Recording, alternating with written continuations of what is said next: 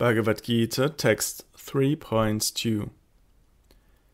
With speech that seems equivocal, you have confused my intelligence. Therefore, please tell me clearly by which path I will attain the highest good. Here, Arjuna qualifies his question in the previous verse by stating that he finds no fault in Krischna. It is not Krishna's instructions that are faulty or confusing. They only seem so to Arjuna, who submissively asks for clarification. In the previous verse, we saw that Arjuna is predisposed towards devotion, such that the paths of action and knowledge are unattractive to him.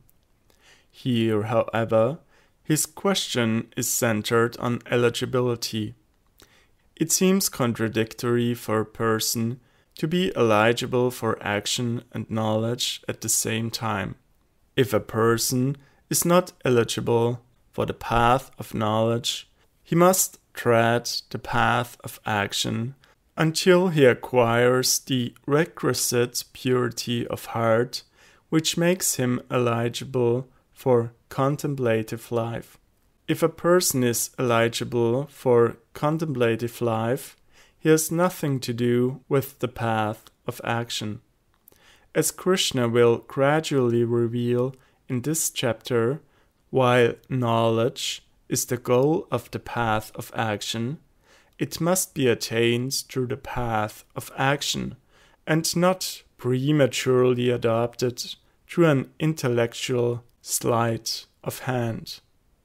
The solution to Arjuna's dilemma lies in understanding the secret of inaction within action, that is the heart of karma yoga, and ultimately in treading the path of devotion.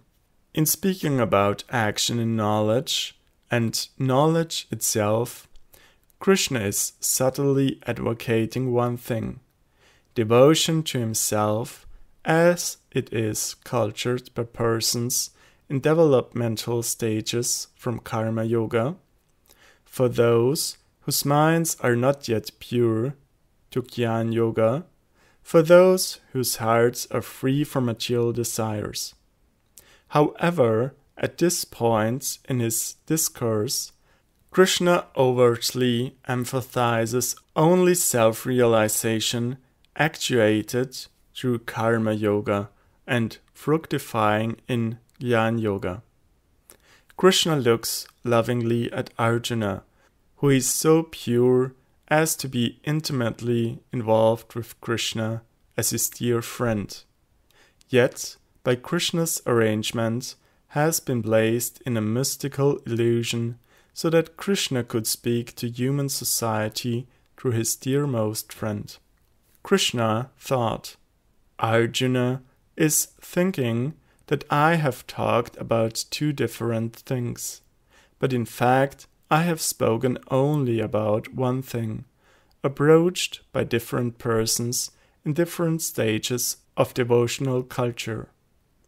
Arjuna's real interest is in pure devotion, not karma or jnana, but I have only spoken about that indirectly, emphasizing for now detached work culminating in knowledge.